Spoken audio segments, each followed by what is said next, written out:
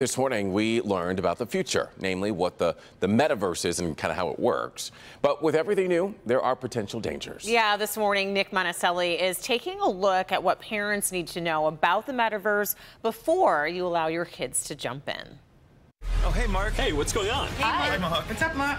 Whoa, we're floating in space? Who made this place? It's awesome. Right? It's from a crater I met in LA.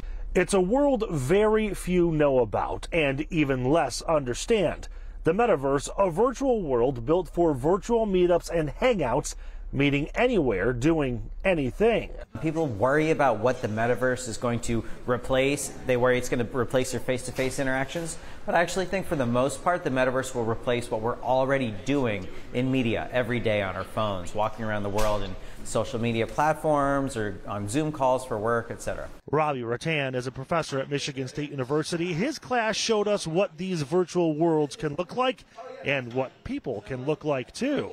Your avatar will be able to make natural eye contact and reflect your facial expressions in real time. This way, people you're interacting with will have a real sense of how you're actually feeling. All of this, though, raises an obvious red flag. What about security, especially for young children? Huge concerns. We should definitely be aware and encouraging our lawmakers to pay attention.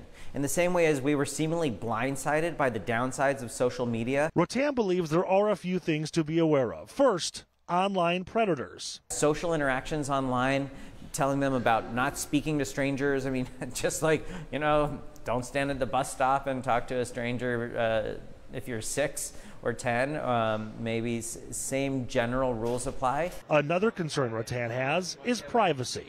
These headsets are tracking your body movements, right? So they can tell health conditions by just mining that data. So we should protect that data and make sure companies are using it in responsible ways. So what can we do? Rattan says education is key and being aware is even more important. So then knowing how to protect their private information, not tell people who they are, where they live, no real names, right? Use an avatar that blocks your identity. Use a voice filter if possible so people can't tell your gender. If you have, other types of identity characteristics that individualize you, find ways to mask those.